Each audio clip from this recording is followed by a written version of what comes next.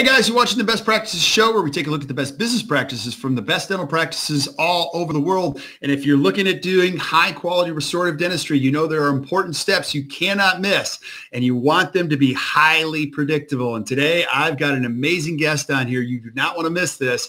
And we're going to be talking about the treatment plan, visualizing the treatment plan from wax up to definitive restoration part 2, the added extra step that ensures high levels of predictability with Dr. Drew Cobb from the Dawson Academy. So do not miss this. Do me a favor, grab a pen and hit the share button. We'll see you in a second.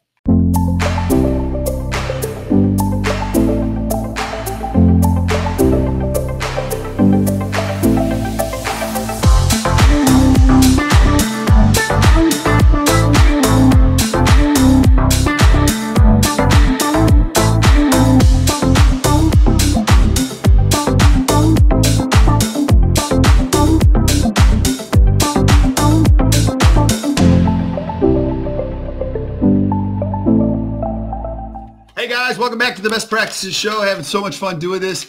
And thank you guys for all of your suggestions, your shares, and all your feedback. This is so much fun. Up now over 32,800 followers and over 20,000 downloads just last week with iTunes. So thank you guys so much. And a lot of this I attribute to the great guests. People are always like, I don't know. I'm looking for the best people in dentistry, and I want to ask them the questions and get the answers straight from the masters themselves. So Drew, you're a big part of this, and I'm so grateful that you're on, buddy. Always good doing one of these sessions with you. I enjoy our time together.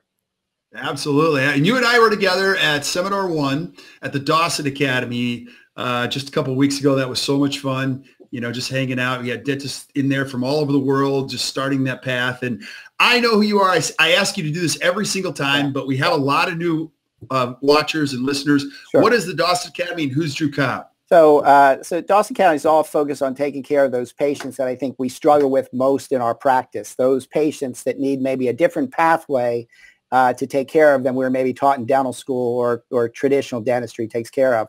It's not that there's anything difficult to it, but kind of following this predictable protocol ensures success with these patients. And these are patients that, you know, need more extensive dentistry, need aesthetic dentistry, maybe have some kind of oral facial pain things going on, but they require a different pathway to lead them to kind of their best long-term results.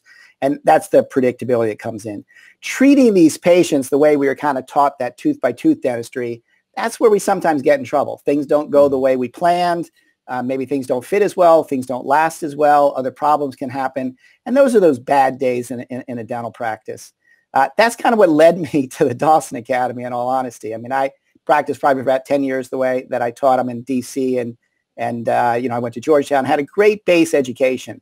But I struggled to take care of these patients, and I got really, really frustrated as a dentist. I mean, enough so, Kirk, that, I mean, you've heard my story before, but I was like 35 years old, and I was thinking, how can I do this for another 20 or 30 years? Or I either got to get a lot better at what I'm doing, or I got to find another career. And that's kind of when I went down and listened to Pete for the first time and took the courses at the Dawson Academy. And it changed my life. It changed my life as a dentist, and, you know, that passion is back for what we do. I mean, I think dentistry is just an awesome profession. I love what we can do. But, you know, there is stress in it. And you know, we don't want to have those bad days, those days where things we've done. And listen, and we try hard, you know, but when things don't work out, I mean, we really kind of take it personally. It can really kind of affect your day or maybe a couple days. And we want to eliminate that. We want to kind of increase the predictability. We want our patient to have success for the long term. We want you to love what you're doing. And we want you to be able to identify which patients need another pathway to follow, and maybe which patients it's okay to do that tooth-by-tooth dentistry, because not everybody needs this pathway. So, and I've been teaching with the Dawson Academy now for, gosh, about 10 years. I'm the director of the core curriculum. So we've really taken a lot of time, I think, hopefully, to make this process easier for dentists to learn and to implement into their practice, because we want you to be successful. Yeah, you guys have certainly vetted this entire process. You're talking about hundreds of thousands of hours from some of the best dentists and put it together in a wonderful learning format. Dawson Academy changed my life too. But Drew, what we're going to be talking about today is so critical, because a lot of young dentists think when you do more comprehensive dentistry, there's less stress, but there's actually more stress because expectations are higher, right? Absolutely. Absolutely. And, you know, we want you to be able to match the patient's expectations or exceed them. Especially get into aesthetic dentistry or more comprehensive type of cases. There's a lot riding on this. In fact, your reputation rides on this. At the end of this, it's one thing to kind of get to the treatment plan and be able to visualize all this sort of stuff, but it's another then to come through and do it. And that's a little bit what we're going to talk about in our sequence here is actually doing that predictably. We want to be able to do what we say we are going to do and do it efficiently and not have extra steps and not have surprises along the way. So hopefully by following these protocols, when we actually get to do the dentistry, we're going to work efficiently. We're going to get a great result for the patient. We're going to cut down on redos. And again, something my dad always said when I was a kid, if you say you're going to do something, do it. And that's very true, I think, with this kind of dentistry. And if you're able to do that, I think that's where your reputation as this, we kind of refer to this go-to dentist. I think that's where your reputation starts to build. And your best referrals are going to be from patients that you've worked on, or maybe the specialists that have been involved in these multidisciplinary cases. And you're going to start getting patients that way for this type of specialty patient. And that's just a great way to build your practice. Yeah, absolutely. And then last time, you and I, we walked through all the details. So if you're watching this and you want to see Drew's protocols for prior to this, I encourage you to watch the show that we just did right before this with Drew. But last time we talked about the wax up, the communication with the patient. You have the treatment coordinator come in. You're actually going to schedule all of this. And, take us through kind of your thinking through the end of that appointment. Now you got to prepare to make sure this is done right. Right. And so take us through a little bit of the thinking, the prior appointment and this one that we're going to be talking about. Sure. So following the protocols that we've talked about in our previous sessions together, the examination, getting the approval from the patient to continue forward, identifying the patient as what we refer to as a specialty patient, getting all the additional records, and then following a treatment planning protocol 2-dimensionally and 3-dimensionally to visualize your ideal treatment. That's what we were talking about in the last session. So once you've kind of visualized your ideal treatment, it's fit within the budgetary constraints of that patient. We've created whatever sequence works for that patient. That's a really important part of this too, remember, is you want to present a treatment plan that's within the financial constraints and time constraints of the patient. So, that's where we're we're working kind of for the patient. This has to work for them, not necessarily for us. So you're kind of custom tailoring your treatment plan to that patient. And once you've gotten that, you've gone through this, your patient gets you the approval, you got to run through then, what are your appointments? How many appointments? How are you going to do this? What are your time constraints? Do you have specialists involved? And if the specialists involved, let's get everything scheduled. So if you kind of remember last time, at the end of this, once I've run through things with a patient, my scheduler comes in. And if a patient has to go see one of my interdisciplinary team, she'll get on the phone right away and call and make that appointment. I want everything scheduled when the patient's here. I don't want them to leave with the treatment plan.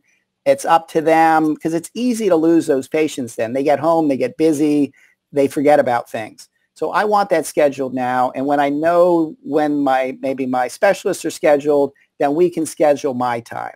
So the big thing here is we're getting to what we want to do. I mean, ultimately, we want to do the dentistry. And these previous steps, although you could look at it, Kirk, and say, gosh, that seems like a lot of extra time. It really isn't the way that we've talked about it. But where you save time is what we're going to talk about soon. When we're actually now doing the dentistry, which is, as a restorative dentist, I love to do this, but I want to kind of get in and get out. I want to work as efficiently as I can. And by having the 2D and then the 3D, it's my roadmap to do this efficiently. So I'm going to use that. And that's going to help me do my preparations, my prototypes, verify everything, work with my laboratory. So when my definitive restorations come back, it's not one of those days where you say a little prayer ahead of time and wonder how it's going to go.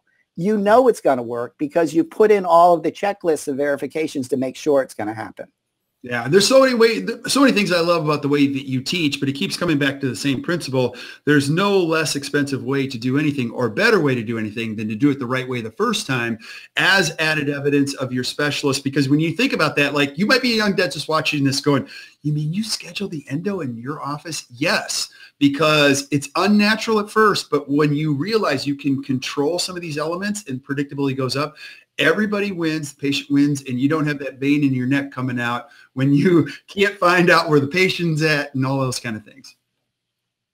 The great things about dentistry too is that with this, you can pick and choose what procedures you want to do.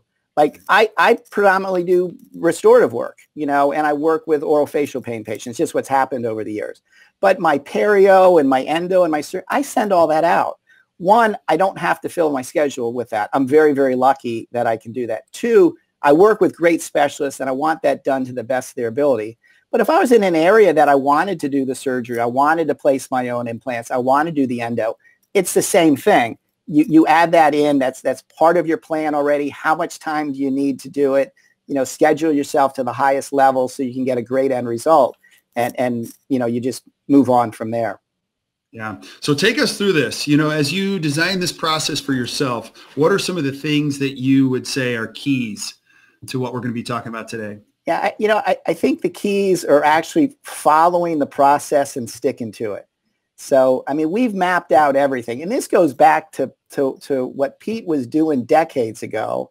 And I think, Pete Dawson is probably the most successful restorative dentist I've ever seen in my life. He's had results that have lasted decades upon decades.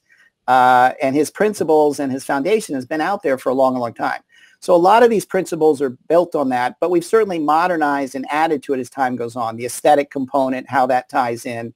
But the basic protocols are the same. Where you tend to get into trouble, and we've created checklists for every step along the way. If we have a checklist and you follow it, you can't get into trouble. Here's when you get into trouble. And I've done this myself. You know what? I've done this enough now. I've been doing this for years. I know where I'm going. I don't have to follow a checklist. Inevitably, I'll miss something. And it always comes back to burn you. So I think the most important advice would be there's a reason for the checklist. There's a reason for the process. It works. It's worked for a long time. Follow the process. Yeah, and if you're fighting this and you're a man, realize how many times you go to the store and your spouse tells you get this and you leave off two things. You're like, darn it, you need the list to do this effectively. It's funny. It reminds me a little bit of dental school because I remember as a freshman in dental school, first and second year you're in dental school, and your instructors are giving you whatever assignment is, you're in the labs, and they're teaching you how to do something. Inevitably, I did it myself. Oh, I know a better way to do this. You're in your first or second year, and you already know a better way than your instructors. We all did it, and it always ends up with a bad result one way or another. So follow the process. There's history behind this that works. So, absolutely. Yeah. So kind of talking about that first slide 11. So the important part then of this visualization process, the 3D visualization, is you've done the wax up. And again, just to recap a little bit from last time, is you've waxed up whatever it is you determine is your first session of treatment.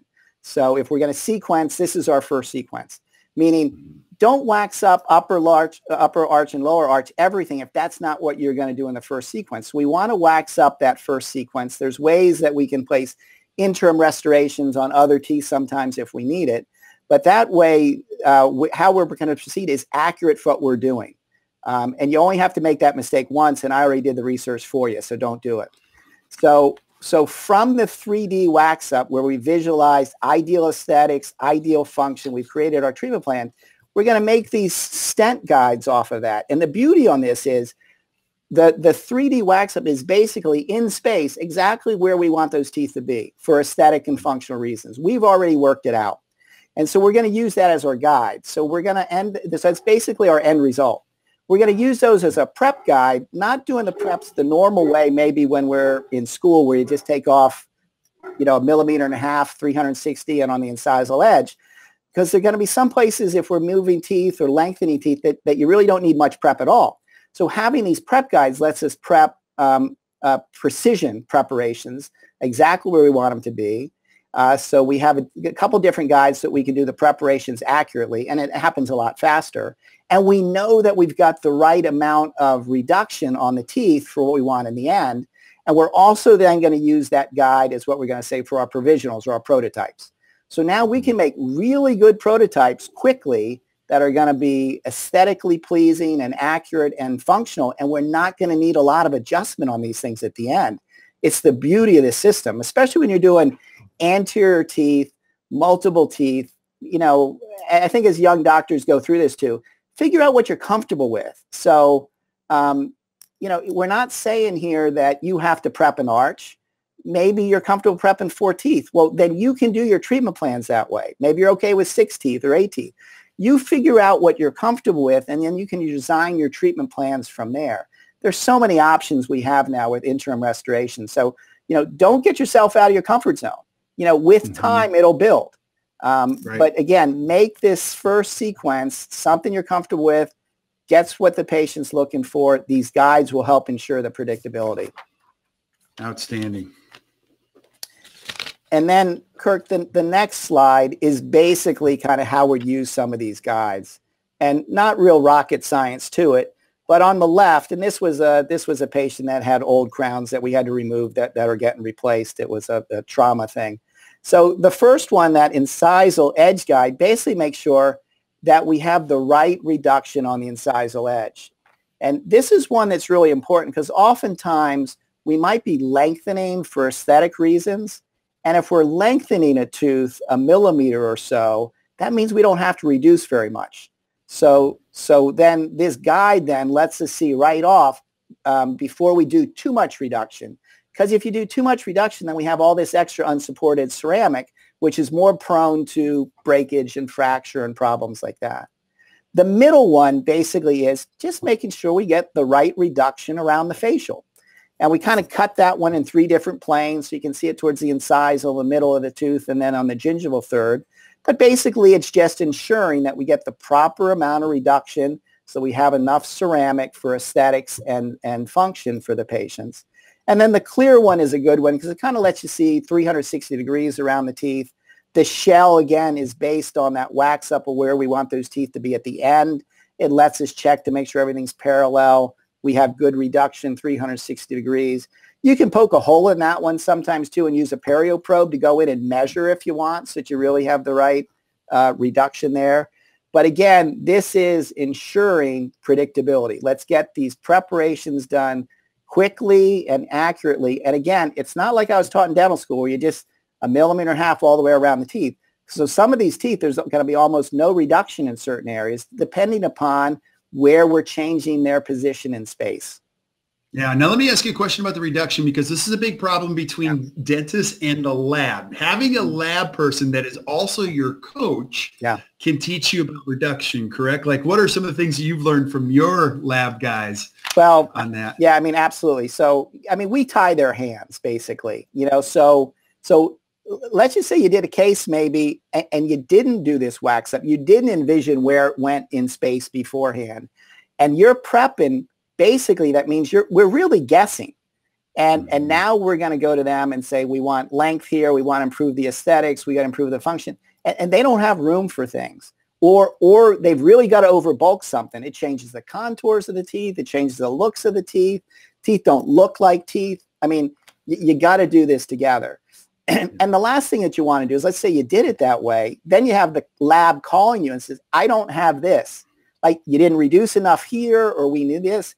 Now you've got to call your patient and say, hey, by the way, I need you to come in and I've got to prepare the teeth again in certain areas, but that means you got to take a new impression.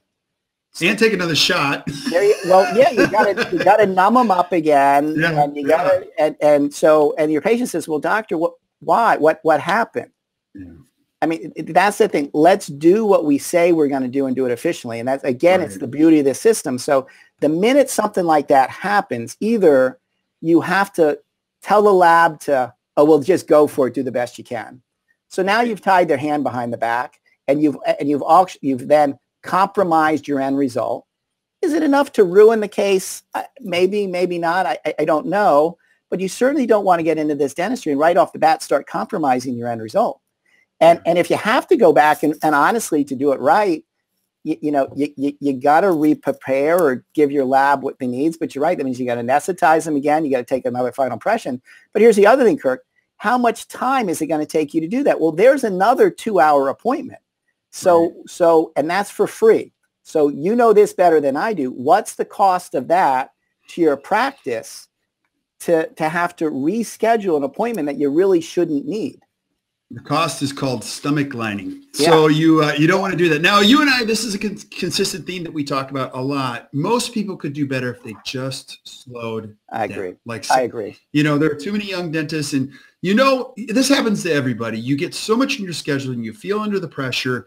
There are so many good arguments for just slow down and give yourself a little bit extra time and do it right. Yeah, absolutely. And, the other thing to think about with this kind of patient, this is kind of what we categorize our patients: general patient, specialty patient. The specialty patient is definitely the patient you need to slow down with. You can't race through this. Again, I'm going to say I really don't think it's a lot of extra time, but you got to do this whole workup because then again we're working more efficiently. But if you look at your schedule, and we all have your productivity. What are you producing a month, a week, a day? If you have one of these, what I'll refer to as specialty patients, and a lot of times if you're doing restorative work, it is a multi-restorative patient. Again, whether it's 4 units, 6 units, 8 units, whatever it is, in my practice, it tends to be a multi-unit thing. You know what? That one patient, Kirk, I've exceeded my production for the day. So why rush it? Why? I don't want other patients around it. We call it, I'm not that smart, so I have to simplify things. In my office, we call it primary care and secondary care. Primary care is the long appointment for this kind of patients. I want it pre-blocked in my schedule. I do it in the morning. I want to be fresh. It's 3 hours. And those patients, when they're ready, we put into this block. I'm not seeing 2 or 3 patients at a time. I don't want anything else on my schedule for those couple hours because I want to concentrate on what I'm doing. After that, for the rest of the day that I work, if it's those general patients, I can work 2 operatories. I'll go back and forth. I can pick up the pace, and that's fine. So, but you got to identify for this patient, do not rush through it. Take your time. And you know what? If you're first starting out, do this. After you've done one of these patients, if you want, take an hour break. You deserve it. Go have a cup of coffee. Go chill. Go have lunch or something. Pete used to talk about that all the time, and I thought it was the greatest thing in the world. He would do this, and then he'd go to lunch afterwards. Just gotta relax and have a great time. It's like when I first heard that was so foreign of a concept for me. But it's the greatest thing in the world. And you do give yourself, I can't remember who said this, but there was a Dawson Academy dentist who said to me, he goes, lunch is going to taste good today. Yeah, that's exactly right. Yeah. If you do one of those patients and everything works the way that we want it to, enjoy your success. Take a little time, take a little break, and then come back and, put the roller skates on and work 2 chairs and double hygiene and, whatever you got going. That's fine. Right. So where do we go next after this? So the next thing then, again, is I really like doing this kind of dentistry. So you work with the preparations efficiently, and then the next slide, what we call the approved provisionals. So these are, this is just Mary. It's just kind of a random case. Mary was a kind of an oral facial pain patient, and she had a lot of wear on the anterior. She wanted to show more teeth. So this is the segment that we did, the first sequence for her. So basically, we've done the preparations the way that we said. We've had the prep reduction guides. We did all that. These prototypes were custom made for her from the wax up. And I'm telling you, this is a great technique. It really works. Doing anterior prototypes, it could kind of be a scary thing, especially when you're first doing this. How are we going to give the patient an aesthetic result? We're dealing with their front teeth. And I think the anxiety level goes up sometimes as we're working on anterior teeth. So this really helps, I think, with that and the predictability. But then what happens is the patient will come back, 48, 72 hours later. They're not numb anymore.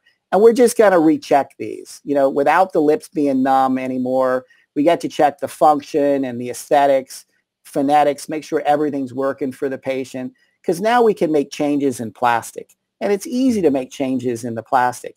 again, we got a checklist to verify how we're going to go through and check these things. It's not rocket science. Just follow the checklist.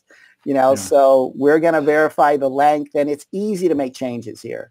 Right. Now, I'm just going to add this because you probably wouldn't suggest this. You vetted these checklists. So if you're a dentist watching this, you're like, I need checklists. You actually created a whole electronic diagnostic wizard, which is a software. You just follow your checklist, correct? Correct. Just follow. Yes, exactly right. I mean, we had this as an analog version some years ago, which works great. I mean, it works great.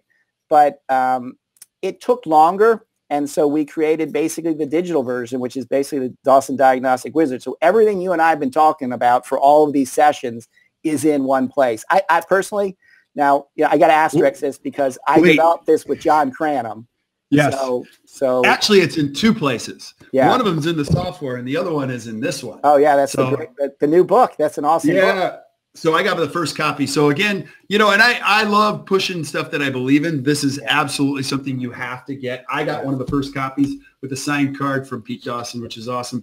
And this thing is fantastic. So I actually went through, I didn't read the whole thing on the flight home, but I'm like, everything you'd ever want to know about high quality predictable dentistry, we'll put a link in there, but get it. Drew, you're one of the contributing editors to this, right? Yeah. Just fantastic. So keep going. But, Pete wanted to do that as kind of what he called the Reader's Digest version of complete dentistry. I mean, he's got his book, best-selling dental book, of all time, from TMJ to Smile Design.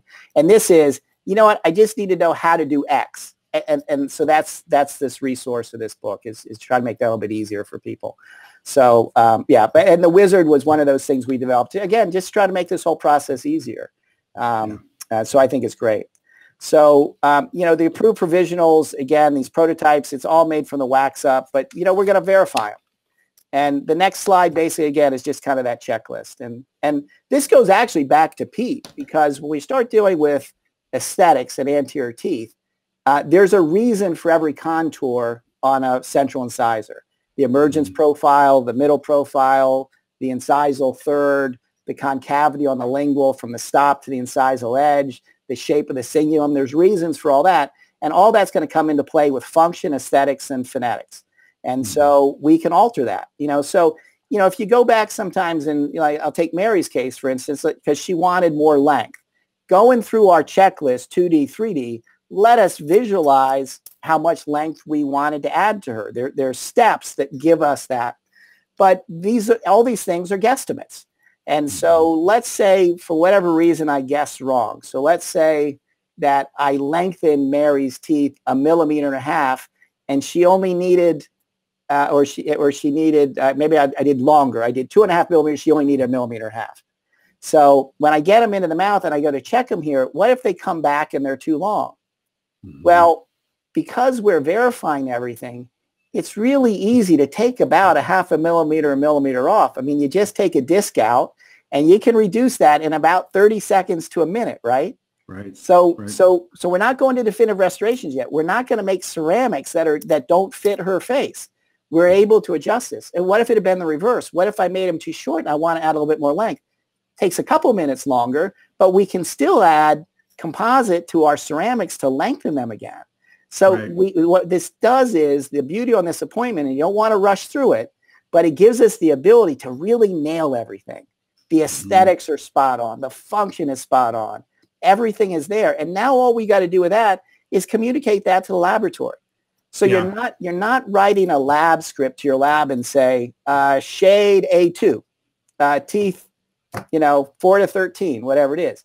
You got to give them some information. And that's again going to be one of the keys with your lab. Yeah. Now, can I ask you, the verification process from our viewpoint, that's one that gets skipped over a lot. And maybe when you were early in this process, you were like, okay, I caught a lot of things, and then your errors come a little bit tighter, but you still catch yourself. Even at this stage of the career, you're like, oh, whoa, I'm way off here, That step, that approved revision, I can't tell you how important it is. And again, there's nothing on that checklist that a doctor can't do. Right. You just don't think about it, or you don't go about it in that order, or you don't take the time to do it. But it's what's going to assure that when we go in and deliver those definitive restorations at the end, pretty much what we're looking for, Kirk, is did we nail the aesthetics? You know, the global and the macro aesthetics should be spot on. How did we do with the micro aesthetics? You know, do we want a little more halo effect or lucency, or is the shade off, or surface texture, those sort of things? So that's really kind of what we're looking for at the end. Much, much different than, you know, what I used to be. Like, I had no idea how they're really going to go or not, you know? I mean, I used to call it the Hail Mary delivery, you know? Prep and pray, right? Prep and pray, yeah. So, in fact, the next slide then is the lab communication checklist. So there's the checklist that we're going to verify the approved provisionals, and then there's a checklist just to make sure you get the lab everything they need to do their job, okay? Again, it's not complicated, but you need models of the approved provisionals, you need stump shades, you need all your shade photos, you need your working models mounted, and remember, we're mounting everything on our articulator. I mean, go back to those earlier ones. None of this is happening on that lab articulator. This is a Facebo mounted case. So we have the right arc of closure. We're starting from centric relation. And now we can switch and interchange all these models. Awesome. Awesome. Okay. And again, this is where the predictability comes in and just eliminates all the guesswork. Mm-hmm. Yeah. Any pitfalls in this whole process that you want to point out? No, again, probably the next slide. And so slide 16 here. So this is from the lab communication checklist. And this is what you want your lab to do. So somewhere here in this process, I think, just like working with your interdisciplinary team, I consider my lab part of my interdisciplinary team. So I think if you have these conversations ahead of time, what it is I'm looking for, what I expect, you know, we're all on the same page. And I don't really have to ask for these things anymore because my lab knows that I want them. And basically what we're getting right now that they need to do, and they'll make these from the approved provisional models. This is why it's so important. Now remember, we've just gone through a checklist. We verified aesthetics, function, and phonetics on my approved provisionals. We duplicate, we take an impression of that. You know, we get that so we can cross-mount it to our models.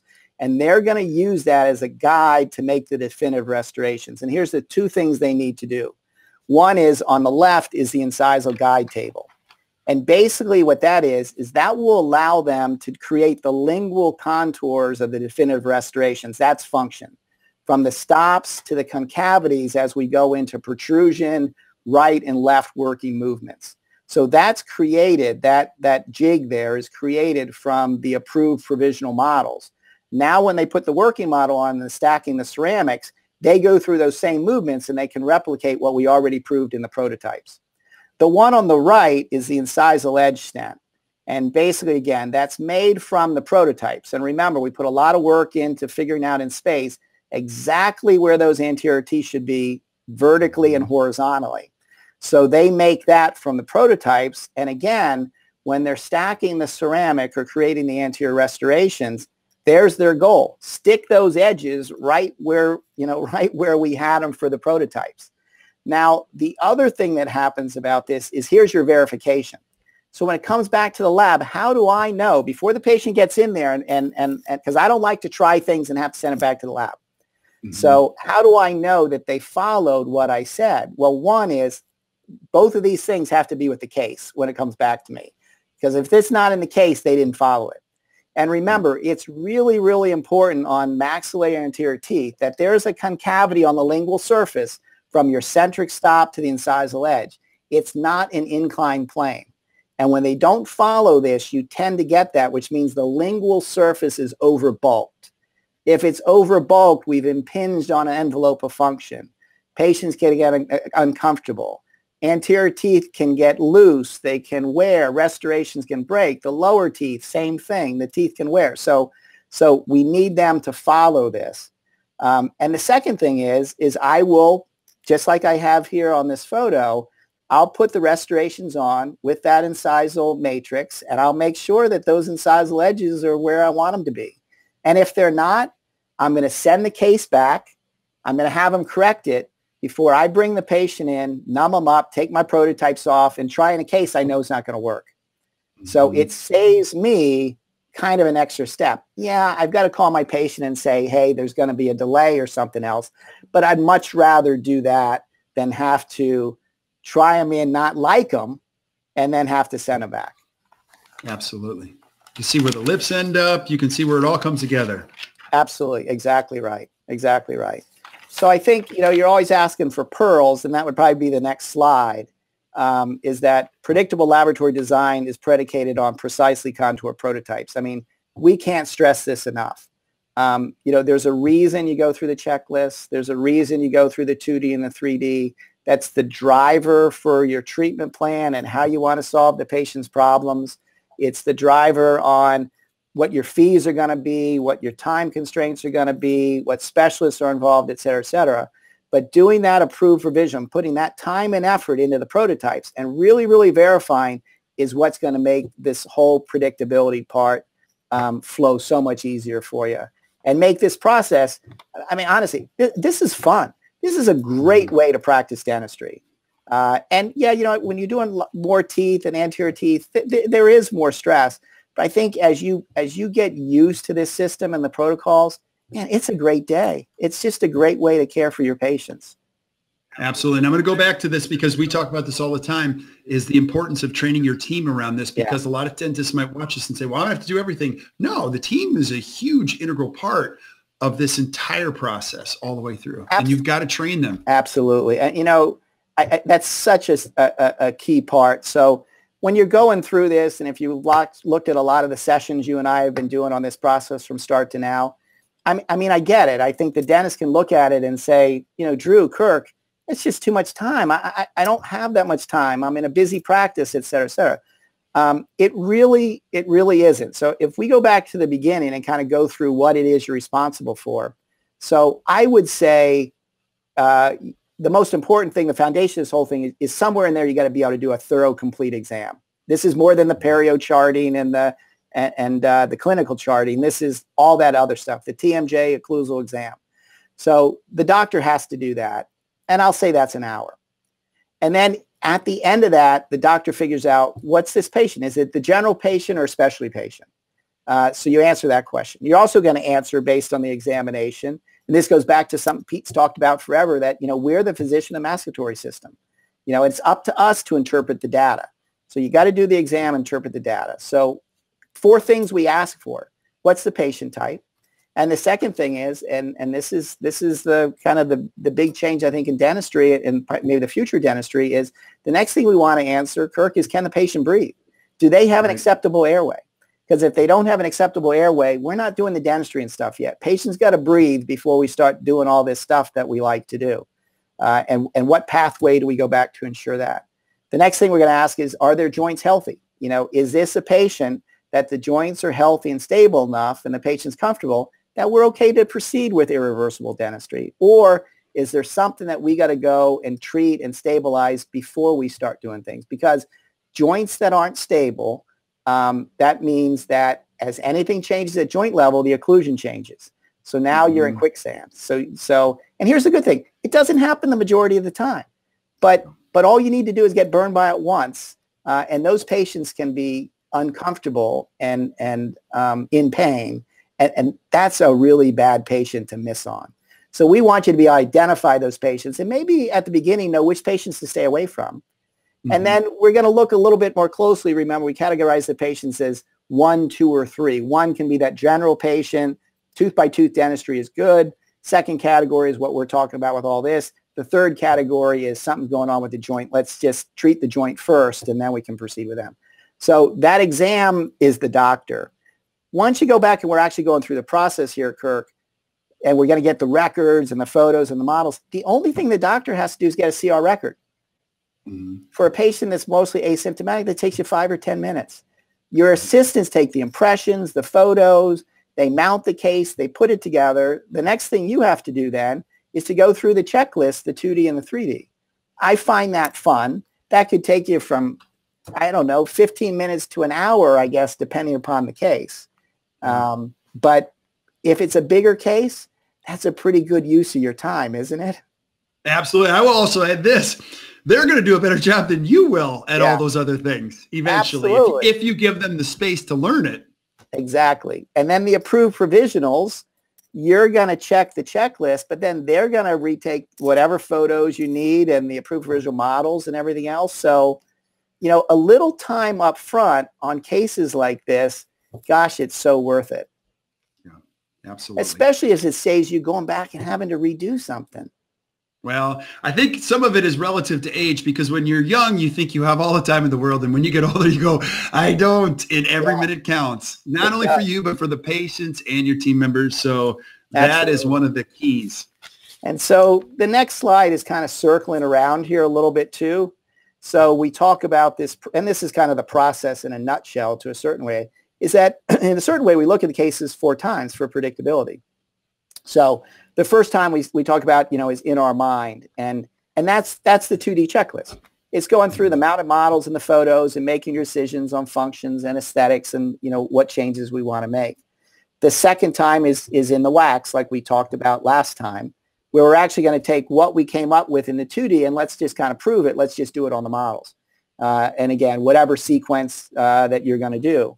The third time we're going to do is, we're going to take it again. We're going to make sure and verify it in the mouth. That's the prototypes. And again, it lets us make changes if needed before the definitive restoration. It proves that what we wanted to do is the right solution. And if it's not, we can make corrections now. And then we communicate with the lab. Then we get to the definitive restorations. And again, that's where the predictability comes in. Yeah, and you and I were talking about this beforehand. We're so quick to go from in our mind to definitive restorations, right? You just want to get there. Yeah. But you got to kind of enjoy the journey to there. That's how I guess I don't want to speak bad about dental school. There's a lot you got to learn in dental school, but that's kind of how you're taught. That's tooth by tooth dentistry. You look at it, here's the problem, here's the end result. It just is not the right way to do these specialty patients. And sometimes we get lucky, but all you got to do is get burned once or twice, and it's a bad day. It's costly. It hurts your reputation. Everything else we've talked about before. So in your mind, this is what you want to get. I want to do this every patient every time, and again, it's where the predictability comes in. It's the efficiency come in. Again, I would argue that I don't think it's a lot of extra time. A little bit of time spending and planning something makes you work so much more efficiently when you're actually doing the treatment on the patient. And it's a wonderful feeling to go through and have a patient that has maybe some complex needs and identifying what the issues are, finding the solutions, having your patient say yes, and then doing the work and having the end result that you feel proud of. That's what's great about dentistry. I mean, that's an awesome day. It's an awesome feeling. I think that's why a lot of us do what we do. Mm-hmm. Yeah, when you get started, you solve little simple problems, but you would hope that as you progress through your career, you get more complex problems. It adds more value in people's lives, and it's so cool. Now, one more thing I just want to add about the way you teach. You not only do classroom, but you do a lot of hands-on too. So as a dentist, you might be watching this going, okay, somebody's going to have to help me and watch me. I've watched you look over the shoulder and go, no, don't do that. Don't do so you've got a good combination, a good hybrid approach to not only the mindset and the process, but working with your hands too. Yeah, I think that's a great point. And I know for me, when I went through it, the hands-on classes, excuse me, are the things that really made the difference. So you can sit in a big conference room and we can tell you how to do this or how to get a centric record or how to take these photographs and everything else. But to really get the confidence and do it and know you can do it, I think the hands-on classes are great. So, in our core, we've broken up a lot of those segments that we think you really got to get the skill set on. We have in hands-on classes. So, and that would be, the first one is records and treatment, the records appointment. And the exam. So how to do the exam, what's important on the exam and why, how to take the photographs. But really what's important is you got to get these cases mounted in centric. This is a technique Pete's taught for a long time. It really is not difficult, but to do it with a group of people for, a day and a half, 2 days, you're doing bimanual manipulation, you're getting centric records. Here's a cool thing about this though, is that, so we have patients, you bring your own models, so that, the doctors are patients and back and forth. So at the end of this 2.5 day hands-on, each doctor has gotten multiple centric relation records on their own case, and they've mounted. So you get to go home with your case mounted in centric, and so we all have problems that we don't want to admit. So you get to see they're staring at you. But one thing that we do is, so is a centric record verifiable? if 3 different people take them, are they all going to be the same?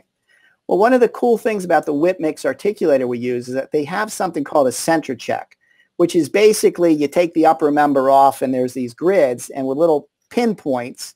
And so we can put 3 different records and push those pinpoints into the grid. And if they're all the same, those pinpoints will go right into the same hole. Now, I've been doing this for a number of years in the U.S. and abroad. And we always count it. How many patients, how many records, how many were on or how many were off. Almost every class, the predictability is over 95%. Now, these are doctors that 2 days ago had never done bimanual manipulation. 95% pinpoint accuracy, multiple doctors, multiple records, it's spot on. So here's what I did after teaching these classes. So when I first went through it, we did bimanual manipulation only to get the record. And now we use a Lucia jig just to help us be more accurate. And it's a little bit like training wheels for CR, but that's how we teach it now. It's been so accurate that I actually, after seeing this and the predictability that we got from the doctors going through, I just started using the Lucia jig myself with every patient I get. If it's so accurate, why am I not going to do it? It just lets me verify that I know that I'm there. And on some patients, if it's a really complex case sometimes, I'll do 2 records and I'll get out my center check and I'll make sure I'm starting in the right place. Because how long does it take you typically? Just a couple minutes? Yeah. So you put a Lucia jig in, you give the patient about 5-10 minutes at the most to deprogram. Takes you a couple of minutes to make the record and you're done, And if I was going to do another record, a couple more minutes there. So, and then remember your staff's mounting everything and doing everything else from that. So, but little things like that. And then, the treatment planning course, hands-on, different cases where you get to go through the checklist, the 2D, the 3D, equilibration. That's, again, one of those things that is just not taught well. And I think doctors sometimes are uncertain on what is equilibration, where do I adjust? And equilibration, equilibration is a precision adjustment. It is not mutilating teeth. It's not knocking. And it can be additive too. It can be additive. You are good. It can be additive. Well, I mean, some of these things, when I sit and listen to you guys, I'm like, oh my gosh, because you think of equilibration, you're burning down teeth, and that's not true. It's it's hundredths of a millimeter. I mean, it's amazing. A little adjustment here and there. And you're right. The other thing that the equilibration does, and again, why working on the models is so important, is you might sometimes think that it's all reductive or additive, or maybe there are some teeth that we have to equilibrate more than we want. That means it's not equilibration. It means it's a restoration. So now we get to alter our treatment plan. So that's why these steps are so important for that. And then the last hands-on we do, which is awesome. A lot of times it's with Scott Finley, who's with he's an examiner with the AACD. He's just awesome. But it's aesthetic foundation to it. It's the stuff we were kind of talking about today. Getting, doing the preps, the prototypes, verifying them, adjusting them. It's a whole class of that. I think the hands-on then just give you a little bit of that extra confidence that when you go to the patient, I can do it. Yeah, absolutely. People always ask me, are you a dentist? I go, nope, I just hang out at the Dawson Academy. So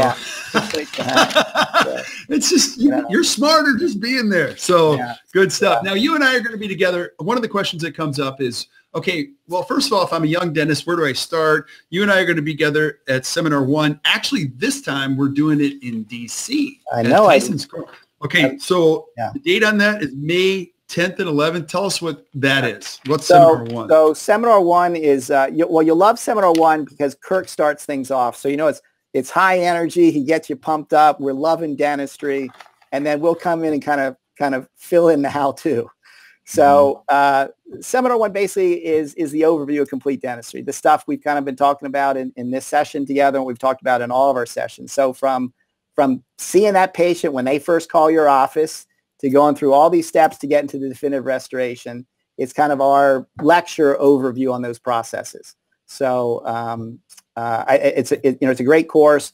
I remember when I listened to it, it's like a light bulb went off in my head. And remember, I was pretty frustrated. I was looking for a better way to do it. I was struggling with this kind of patients. I didn't know. I didn't know what I didn't know. And so I listened to this like, one is, God, I wish I had learned this earlier, but also this is what I'm missing. This is what I want to do. Now, I was so motivated for change, and I was so motivated to try to be better at what we do in dentistry, that I just signed up for everything. I couldn't get through the curriculum fast enough. And I know that doesn't work for everybody, because, there are expense with these courses. You are away from your offices. You are leaving your loved ones, so there definitely is a commitment. But I think if you believe in the process after Seminar 1, and honestly, I don't know how you could see that and say, nah, I don't want to do that. Mm-hmm. You getting through the core, that's how you do it. And we've tried to make it, honestly, we've tried to make the least amount of classes to get you to where you got to go. And so I think our core gets you there pretty efficiently, and you're going to be able to take care of 80 to 85% of the patients that come your way. And then the advanced curriculum is just kind of a la carte, how to deal with the facial pain patient, maybe the airway patient, other challenges, aesthetic foundations too, improved aesthetics Scott's doing, Whit's doing the airway stuff. I'm doing the TMD course. So there's all kinds of, great stuff, but that's a little bit more a la carte. But the core, again, I think it gets you there as quickly as we can. And so at the end of this, you're confident you can take care of these patients. You follow the pathways, you're there. Yeah, and I would say a couple things to echo your sentiments is that, if you're a young dentist thinking, gosh, I can't afford to go away, there's too much going on here, you need to go away. Yeah. It's because when you go away, you can give yourself permission to be fully present at a course. You're not racing home. You can roll up your sleeves. You can be with the clinicians. You can ask them a lot of questions. And I'll tell you, you go back to your room and you're exhausted. You go to bed and you get up and you learn again. But that's the first piece. The second piece is you come back to your office and you go, you can see the future. Like I call it a future pole, or just you're excited about the future because now you can solve more complex problems and you can see a little bit further, and it gives you that added, that added thing that you need. Because some of you that are watching this, you got 3 decades of practice in front of you. You need something to be excited about when you look at the future, and learning is a huge part of that. Absolutely. Absolutely. And that's such a great point. And, we do have Seminar 1 and Seminar 2, which is the other lecture. They are online. So that does work for some people that can't travel or maybe want to cut down some of the travel, so those you could watch at home. So those are online and you can get them that way. Obviously the hands-on, you can't do hands-on online, but, so that works out well for people. Absolutely. Well, Drew, I am crazy grateful. We're going to have you back for even more stuff. And I love every time I talk with you, I listen, I learn, I get to learn so much. And we're going to be together again for Seminar 1. So if you're thinking about going, don't even think about it, just go. You can hang out with us for a couple of days. You'll get super fired up. We're going to post a link to Seminar 1 in the show notes so you can click on it. Also, Drew, I'm going to put this in there if that's okay. This book and the Diagnostic Wizard. So you guys, if you want that, check it out. It is fantastic. Tons of great simple things that you guys have put in here that just, it's, like I said, years and years of speeding up the learning curve for great restorative dentists. And we say that if anybody, listening to these have questions, get a hold of me through you, whatever else, happy to answer any questions, especially as it, comes to Dawson Academy or any of the courses. Yeah. Awesome. And more importantly, your success as a dentist, because it is a great profession. Love what you do, get great results. We want to have great results for our patients for a long time. Man, it's what makes things fun. Yeah. And if you didn't know, dentistry is ranked the number 2 profession in the United States. Right. And what a great way to validate it. Look at that. We're tying it all together. Is through all these steps, you just embrace a long, successful path of a great life of helping people. So Drew, I'm so grateful that you, like I said, I'm grateful for our relationship, all the things that you teach, help us with. Stick around while we say goodbye to everybody. And you guys that are watching, thank you so much for watching. Super grateful. And if you enjoyed today, which I know you did, just hit the share button, share it with your friends. Keep sending us suggestions for shows that you want to see, either that'll be separate or with Drew. I'd love to hear it, and we'll do our best to get them on. And until we see you next time, keep watching the Best Practices Show. You guys have a great rest of your day.